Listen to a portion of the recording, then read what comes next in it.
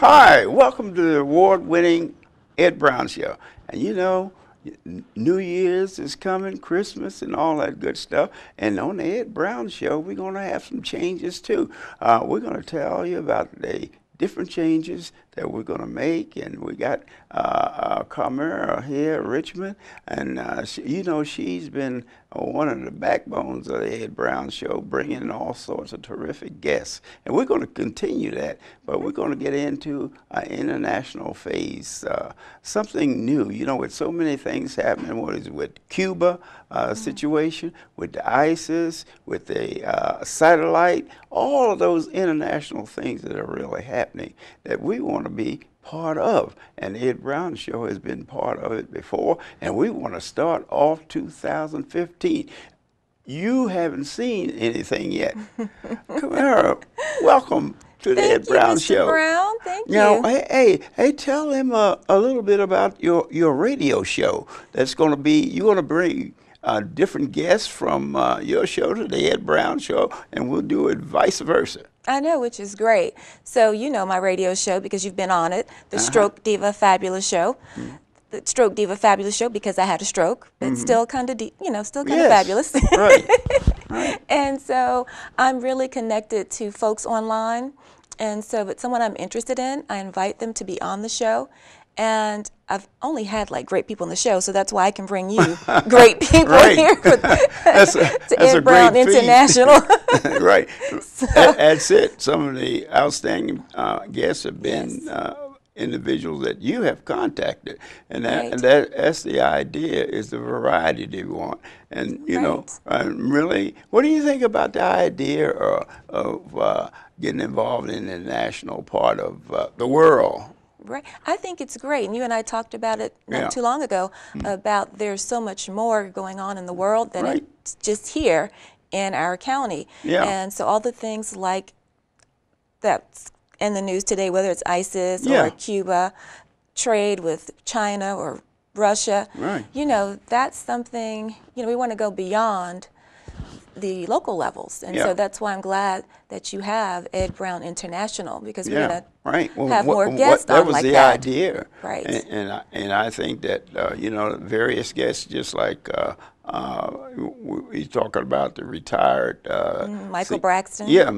Michael Braxton. The information that he has and individuals that are and the things we will work too, just like the embassy. Okay, you have as Nigeria has moved its as far as development, has moved way ahead of all of the African nations, and what China is doing as far, and we got to think in terms of energy.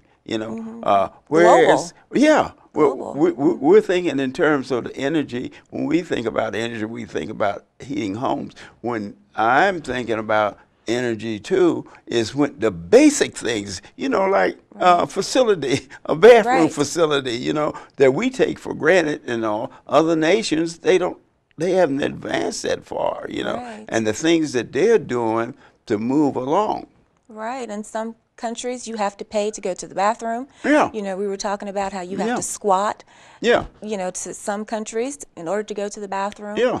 And we take that for granted. We take it for granted. Yeah. And we're talking about no clean water. Yeah. Because for countries that don't have clean water, they're sick. There's a lot of disease because they don't know how to wash their hands. They don't have water to wash their hands. They can't take a shower. Yeah. And imagine you having a limited time in which the electricity will be on. So if you want to use anything that provides, you got to have a time of the day that you have electricity, because you don't have the basic thing of electricity. Just go and turn the water on, which those are things that we take for granted. Right. And I'm energy efficient, but having a limit on it, I would really, really have to cut back. Right. Well, most people. We have the lights on, we have the water going, everything.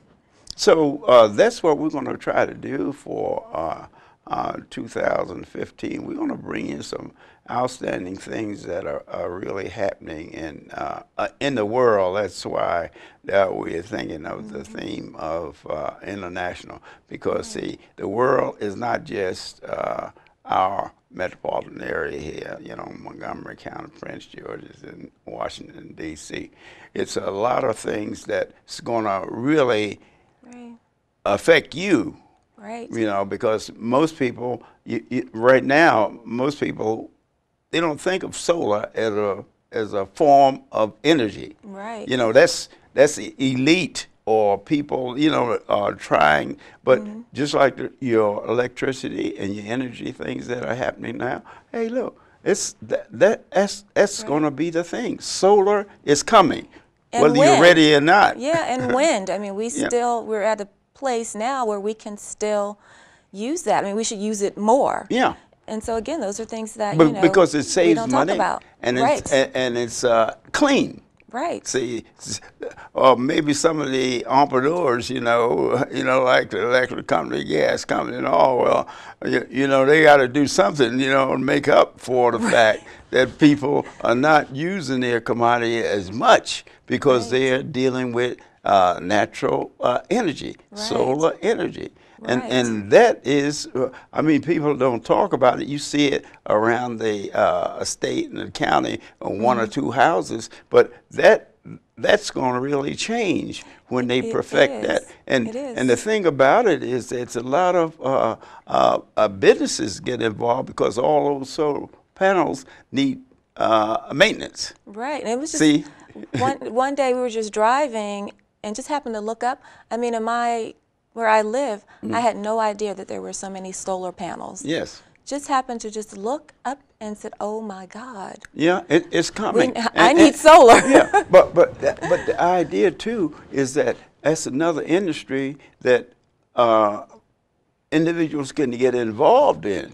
The industry. See, right now, I think due to the manpower, most of the solar panels are made in China.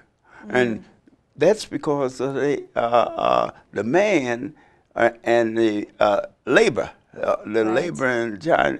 But what's going to happen is that individuals can actually go into businesses dealing with solar, because there's a lot of things that have to be done to perfect it. Right. See, that's when actually you're depending on the sun.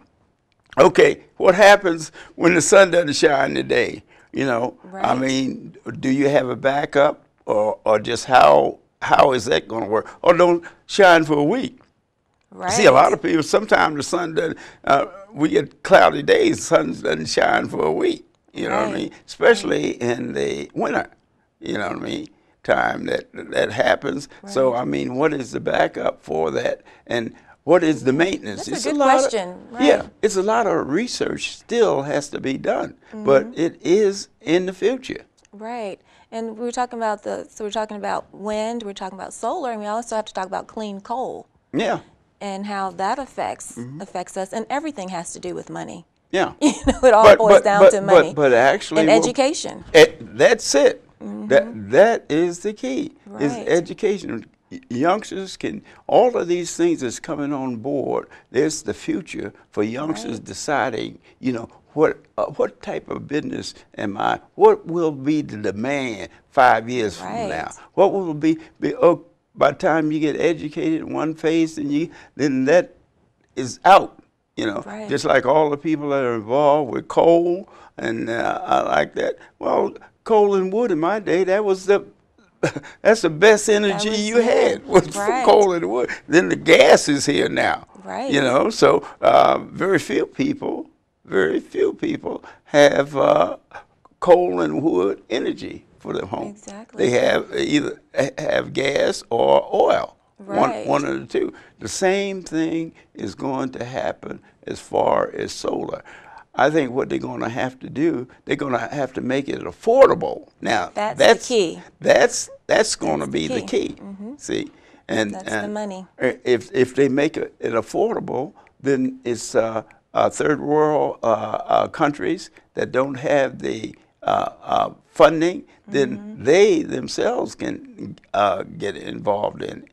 But right now, solar panels, I think one of my friends have, they out of sight.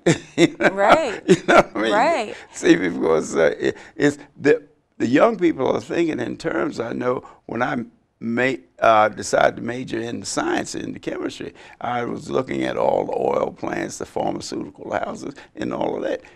But what's going to happen? The demand is going to make the difference. Right. See, so youngsters out there look in terms of that. And the other thing is that, hey, going to the moon. When I was in school, someone was going to the moon, I said, they are crazy. I know. Going to the moon. And I happened to look it up one day. There are 12 people that have done that. Yes. I've just because they're talking about it on the news, I'm like, well, let me see. Who has gone to the moon? Yeah. We know the two most famous. Right. But 12 people have gone on the moon, and you don't hear anything about that. Because, see, they're going to have it so that it's just like you catch a bus. It's going to be very expensive because some people, do you realize some people are waiting to go to the moon? You know, have the money that it takes for that rocket costs millions and millions. Right. But they have the funding and everything that they can do it. It was the same thing happened with the airplane. When the airplane first came out, you know what I mean? Well, the people, they were a little shaky for it, and no one could understand how you could fly from here to Germany 8, 12 hours, and you know, and actually now you go around the world just about.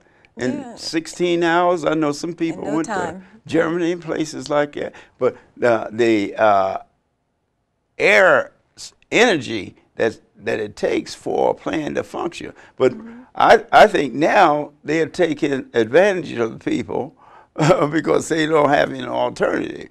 That's true. But other airlines are coming in, and as time goes on, that's going to change too. It would be and that's what they're afraid of. The industry is afraid of. It'll be just like you go out here and catch a bus, you know. Right.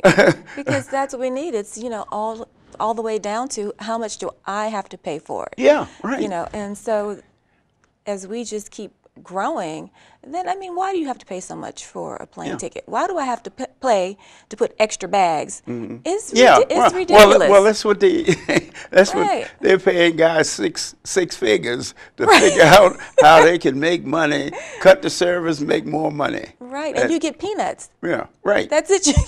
Right, because they don't pass it on to employees. They put it in their pocket. See, that's but that's when you look at things, that's where capitalist society is. You got to be able to make money, and you have to have it at the right time. Right. I mean, when there's a demand for it, see. That's when you need it. And see, but the thing I say, need more of it. The other thing that I say too, and I'll be bringing individuals in is, hey, I think, and you can quote me on it, I think education should be free.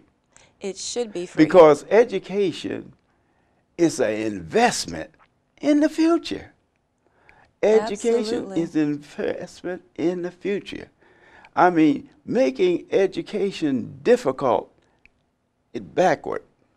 Because what happened is that you have talent there that won't be used because of they can't afford it. And if they do get to college and they graduate, that's hundreds of thousands of dollars that you have to pay back. It'll take you the rest of your career to pay all that back. Yeah. It is. It's ridiculous. Some of the education pay $40,000 a year for education, and you go 4 years, you look at that. But that's going to change too. They're going to find out that although they're pushing education, got to make it affordable for masses. Right. See? And I think we should have free education and free health care. Yeah. I mean, those are just the basics where you should not have to Health care falls in that category too. Right. You should. I have to choose. Do I get my medication or do I pay my rent? Yeah. And so that's just crazy. Right. But it's something that's essential. Those you have to have education and health are essential. You have to have them both. You got, and why make it difficult when the companies are making 400 and 500 and 600% profit? Exactly. And I think, when you think about education, you think about some of these countries that have free education. And so that's an investment in the future, because like you're saying, we're missing out on our best talent if they can't go to college. Right. And so I don't know why we should be number 28 or wherever it is. Yeah, make it difficult to get an education, which is, to me, education is an investment in the future. And the U.S. should be number 1. Yeah. Instead of, I guess maybe last year we were, maybe 27 or 28 when it comes to education. That's just shameful. Yeah. In this country. Right. Where there's so much money. Yeah, but and instead of them making it so that individual can really get the education, they make it difficult. And, very difficult. And what happens, the youngster, he wants to do something, but it's a crying shame when I hear, they say, I didn't have the money. I can't afford it. You know what I mean? Because it was too expensive. And unless you get a scholarship, and these days, I mean, you have to have a serious scholarship. You have to be able to say, okay, I can play tennis, I can do golf, I can do football or basketball, and you have to do it extremely well to get, get in now. Some of these top colleges, like you have to be like a serious athlete. Exceptional. Exceptional. You have to be exceptional. Like you're going to the Olympics, and that's what you have to do. The youngsters, the different sports, football, basketball, and baseball, and they look at the high salaries that they make, but only about 1 to 3% of the people make these type of salaries. Right. And then you have a health limitation. You go out there or either you don't even have to do it during the game. You go home and stub your toe and you can't produce because these guys with pro teams, they want you to produce. A good example is what's happening with the Redskins. The quarterback, he's getting all this money. but what I'm saying is that they invest money into the player. And then when he's injured or something like that, then they lose out. And most of all, which most of them don't care, but it's very important to the players, is that if you can't perform, then I'll let you go. And that's why you know what I mean? I'll sign you to, if you're injury prone, I'll sign you to a 2-year contract or 1-year contract. Right. But you have to have that backup person. And so to have number 2, you have to be exceptional to be able to step in to the player that's gone. That's gone, So you have to stay up on your game. And that's why youngsters put so much emphasis on these sports because of the high salary. But hey, look, the vulnerability is there. Your chances of making it first it's about 1 to 2%. 1 to 2%, that's it. And then after you make it, then if, like I said, you doing some housework, putting up a ladder, doing something at home and fall off the ladder or something and injure yourself, first thing they want to do is say, hey, Ed, let's renegotiate this contract. Because see, you got a bad knee. And the doctor said you won't be able to play anymore. Although we have signed a 5-year contract. And that's what and then you have to, you got a bad knee, then you have to negotiate. And you don't have no choice. And who knows about your health care? You know, you have to leave the league, and then let's say something happens, and then all of your money has to go into rehabilitation. And so then you say, well, what happened to that player 10 years ago? Why don't they have any money now? Because the guy's out there driving a cab or something. You know what I mean? Because the money that he actually invested in. And that's one thing that I think the youngsters that come out with these large and in the entertainment field too, is making this money. They don't get financial aid to the point that they invest their money. All they do, they sign a contract, they go out there and they buy a 9-room house, and they got 2 people. Or they 20 cars. 20 cars. You got to have a car for every day, you know, and that type of thing. Exotic animals. Yeah. Just which in the future, it doesn't mean anything. Right. Because see, it's certain things that you can survive on. Just like you don't have to have the best of everything. You know, Right. some people they try to impress their peers. You know, Right. so when they go out and buy something that they can't afford. People are in houses right now that they can't afford. That's why we had the problems in the homes here in Right. Prince George County. Right. People lost their homes because they didn't evaluate the salary in the future. Right, and people didn't know what was coming, but You get laid off, what happens? and that's it. But Yeah. that's too, when it comes to education, you have to have something else that you can do. Right. So if I'm not going to be able to play, what else can I do? Yeah. And because you need that income coming in. Right.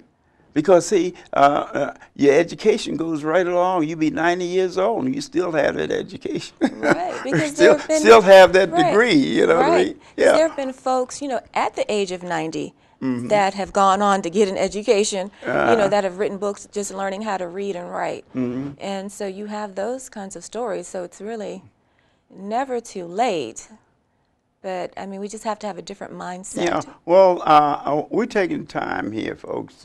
I think it's very important. I know a lot of people out there don't agree about education, but education is an investment, and I think that we should make it so that every youngster has an opportunity for education. Right. Make it so it's not a financial burden.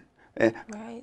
They make it a financial burden to get an education. It shouldn't be that way, because 9 times out of 10, that person produces in your society something that's going to save you money, Right.